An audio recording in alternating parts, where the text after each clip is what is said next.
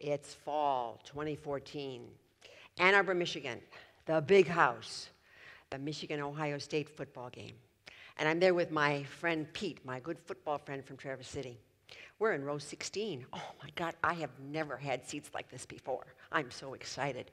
It's sunny, a little cool, and I, the mature athlete, road biker, mountain biker, cross-country skier, runner for 30 years, race walker, I am there to cheer my Wolverines on to victory. So that's what I do the first quarter. I am jumping up and down, I'm screaming. I get a catch in the back of my throat. So I take my water bottle and down it. Go on cheering.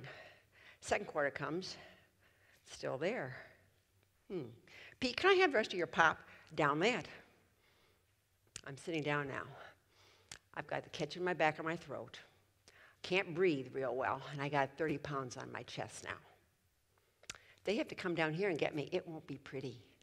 Pete, it's halftime. Let's go back up the stairs there, and maybe I need something to eat. So back we go. He says, what do you want?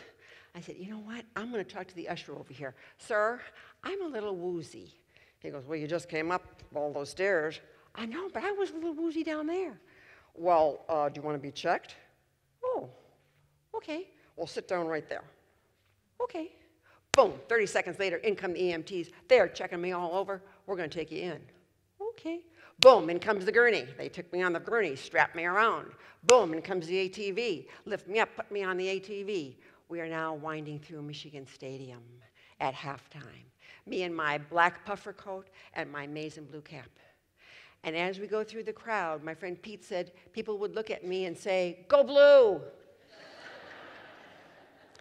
Now, this was not a heart attack, as I found out later, but it was a medical emergency called Takotsubo. That's what the Japanese named it in 1990 when they discovered it. Now, I don't care if you're wearing maize and blue, green and white, or even scarlet and gray. Women, you especially over the age of 60, need to be aware of these symptoms. It hits you 85% of the time.